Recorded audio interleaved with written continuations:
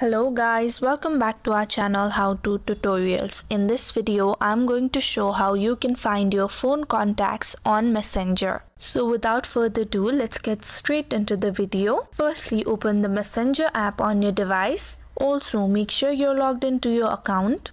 Then you'll be led to the home page of your chats. Now on the top left corner of your screen, you'll see a three-lined icon. Tap on that. Again, tap on the settings option. Now you'll be led to your profile section. If you scroll to the bottom, you'll see more in account center option. Tap on that. Now on the account settings section, tap on your information and permission button.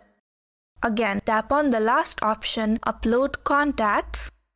Here you'll see accounts that are connected to your device. Now tap on your Messenger account.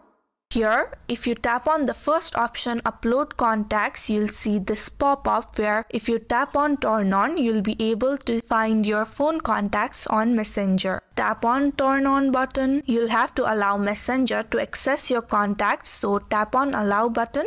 Now your contacts has been uploaded, and you'll be able to find your phone contacts on Messenger. So it is that easy, and if you found the video to be helpful, don't forget to like, share and subscribe to our channel.